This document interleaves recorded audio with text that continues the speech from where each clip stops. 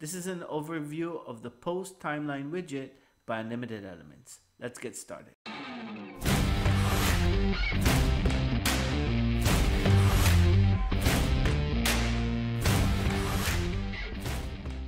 To get started, drag the post timeline into Elementor. What this widget does, it grabs all of your posts and shows them in an alternating timeline format, just like you see over here.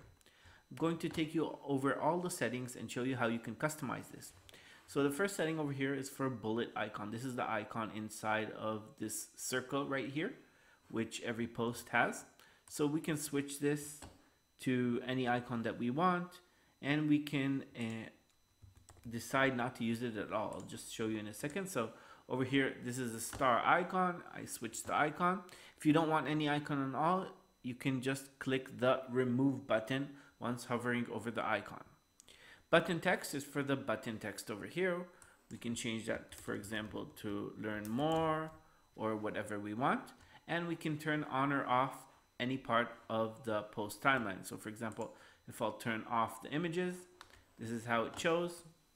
And you can turn off or on every different part. So for example, if I don't want to show the date, now I turned off the date and the date doesn't show.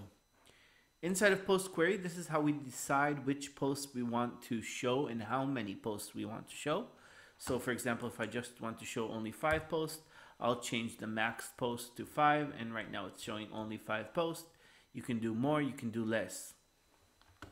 Over here under post source, this is to decide which source to use.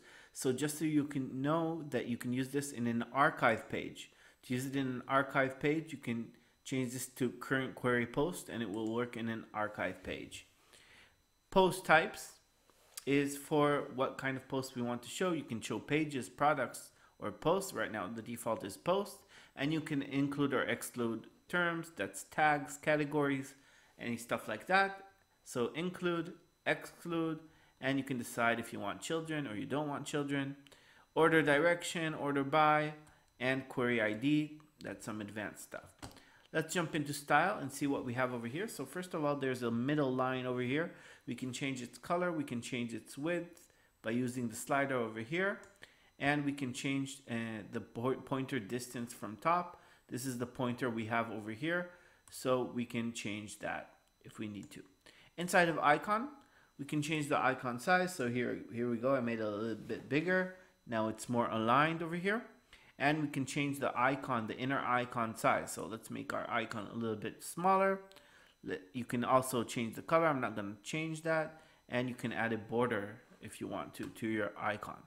Inside of the item, we can change the background color of the item itself. I'm going to leave it a subtle gray because I think that looks nice. But maybe you have a different background color and the item color will look better with a different color.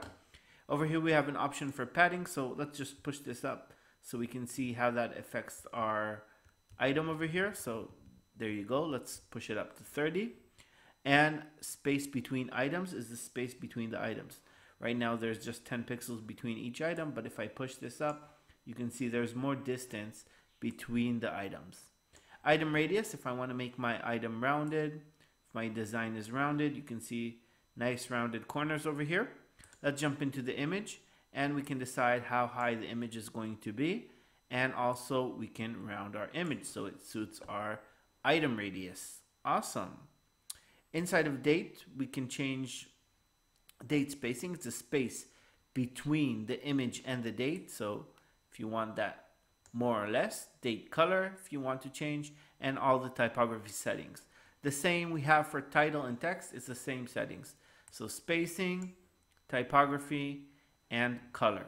Let's just see this for a sec. So let's change, maybe we want our titles to be uppercase, for example, and maybe we want them to be bolder, and maybe we want to add some letter spacing. Okay, you get the point. You guys are advanced Elementor users, I'm sure. And so over here in button, we have also all the button settings that you might need. For example, to space the button like we did before, and to round the button. We can even make our button full width by changing over here to full width. I like it inline, but that's how you change it. So Thank you guys for joining. I hope you liked this tutorial and it was helpful for you. I'm going to see you in the next video.